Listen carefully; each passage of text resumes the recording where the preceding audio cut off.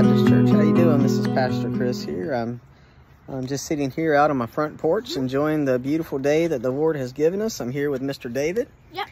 He is home today. He's been dealing with some asthma issues over the last couple weeks, so he is just getting a break. I guess you could say we had an appointment this morning. So you guys could be praying for us in that, and that he'll continue to improve. And I also had some McDonald's white milk too. Yeah, he had some McDonald's white milk. Very exciting stuff. But as I said, I'm out here on my front porch enjoying the beautiful day that the Lord has given us, and just enjoying God's creation. It's a good time to do that. And as I was doing that, I was thinking, you know, our battle verse last month at Hampstead Baptist Church was Isaiah 40, chapter 40, verse 8, which is, "The grass withers, the flower fades, but the word of our God will stand forever." And I was just thinking, as I was sort of contemplating that verse, that, you know, in a world in which things are constantly changing,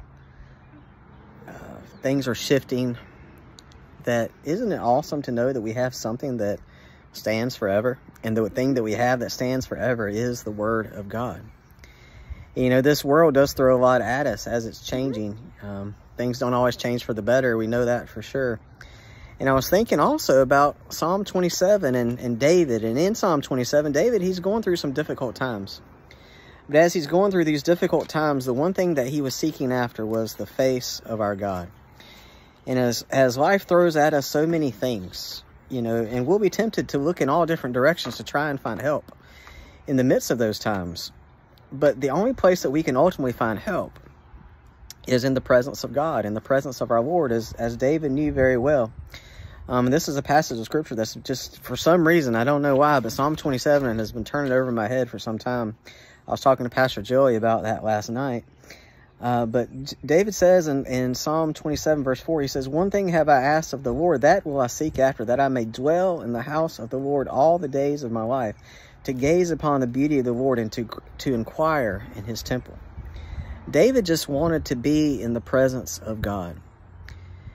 And as I think about that, I think, you know, as children, as kids, whenever we are going through hard times, or whenever life is just not what we want it to be, and even now as an adult, I get in those places where sometimes I just feel like I want my mom around, or I want my parents around, because you know, as a kid, you know, we know that our mom and our dad can always make things better.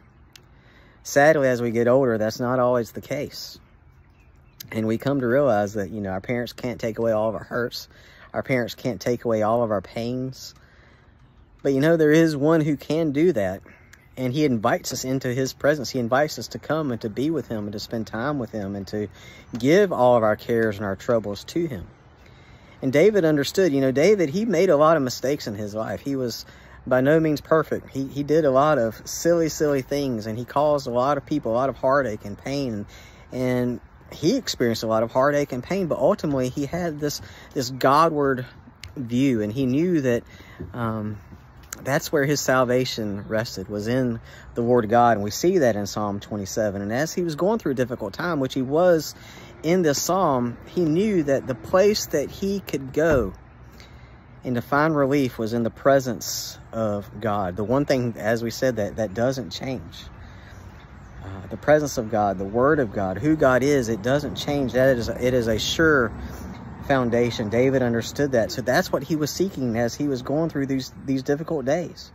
And as he got to that place, and as he got to that point, he was brought to a place of worship. He says in verse 6, he says, "And now my head shall be lifted up above my enemies all around me. And now I will offer in his tent sacrifices with shouts of joy." So he's worshiping the Lord. And as he's worshiping, he's shouting for joy. He says, "I will sing and make melody to the Lord." In verse 7, he says, "Hear, O Lord, when I cry aloud, be gracious to me and answer me." And then in verse 8, "You have said," the Lord has said to him, "Seek my face." And now David says, "My heart says to you, your face, Lord, do I seek."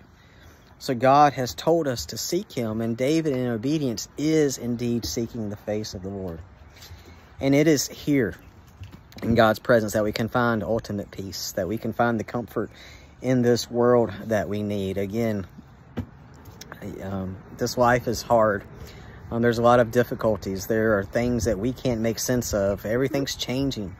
And it seems like the pace of change is happening faster every day, every moment, every month, every year seems to be going by faster than the one previous to it. And that can be a source of anxiety for a lot of us. But in the presence of God, we can find peace, we can find comfort. And so that's my encouragement to you guys today, just to find rest in the Lord. The one thing in our world and our universe that doesn't change, it's not shifting. In our God, there is no shifting sand. It is a firm foundation. The foundation, of course, is the rock, who is our Lord Jesus Christ. So today, just be encouraged in that, and I'm praying for you guys. And as always, I love you all, and if I can do anything at all for you, please let me know. All right, well, y'all have a great day. I love you guys, and God bless you. Say goodbye, David. Bye. Joshua, you want to come say bye to Hampstead Baptist Church? Come here, say bye. Say bye. Say we love you. Nope. All right. Bye-bye. God bless you guys.